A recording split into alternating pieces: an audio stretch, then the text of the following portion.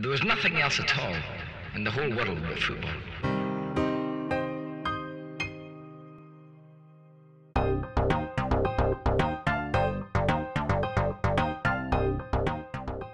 This is my prediction for Hungary versus France at Euro 2020 for the FFF. I'm going to shock you here. I think France are going to win, and I think Mbappe is going to score. France looked excellent against Germany. Hungary, despite defending valiantly against Portugal for over 80 minutes, almost getting that draw. I mean, conceding 3 late goals.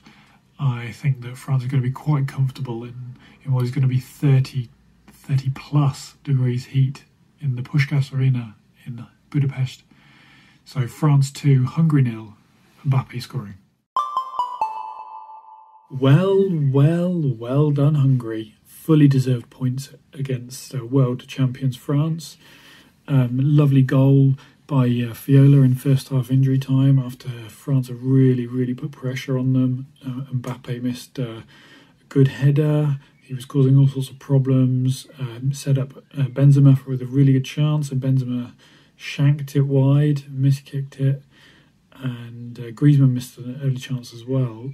And the crowd really seemed to make a difference. And it was possibly the first time in this tournament where you really felt like the crowd had a significant impact on what was going on the pitch. They were responding to everything, no matter how small.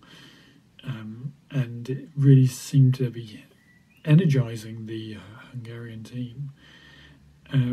France tried absolutely everything to score, and eventually it was a big punt upfield by Hugo Lloris, which unfortunately the Hungarian central defenders failed to deal with. They let the ball bounce, criminal offence as a central defender.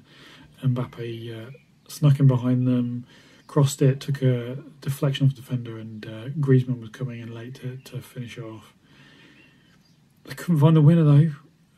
Hungarians resolute.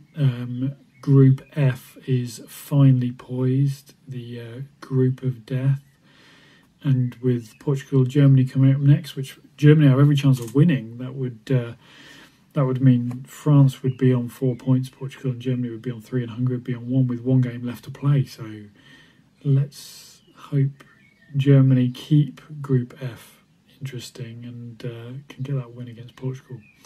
Unfortunately, I was wrong with my prediction for Hungary-France. I thought France would win quite comfortably at 2-0, and not to be. Mbappe didn't score again, which was unfortunate. He was incredibly lively in that first half especially, and he, I'm sure will be no doubt only a matter of time before he finds a net in this tournament. But there we go. Hungary won, France won. A really entertaining game. On to the next one.